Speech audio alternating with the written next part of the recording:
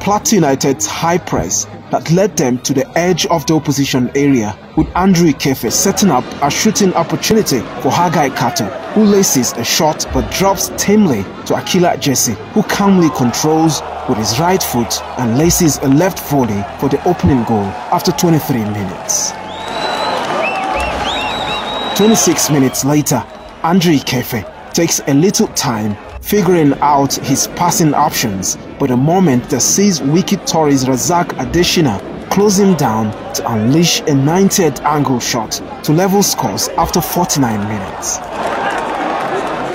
The Peace Boys will react swiftly when Sunday Anthony receives from the opposition end to float across and subsequently invite Buhari Ibrahim's ruthless aerial strength to nod in the second in the 51st minute. Akila Jesse will grab a brace when he knocks down a cross from the opposition's left wing to hand Plateau United a hard-fought 3-1 victory over their fierce northern neighbors.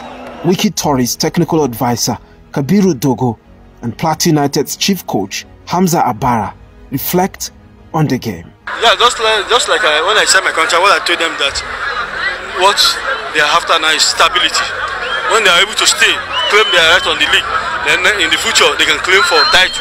No, of course, because from the blast of the whistle, we battle with technical errors, faulty controls, faulty passes, faulty execution.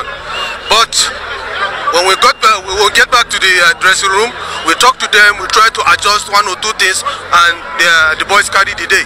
Amidst 9 games that held on March Day 28, 19 goals got shipped in across opposition ends, 8 home wins and only 1 draw involving Sunshine Stars and Akwa United. Plateau United head east with a date against Abia Warriors. Rivers United welcome Remo Stars, while Nasarawa United host Wikki Tourist on March Day 29, Nigerian Professional Football League ties.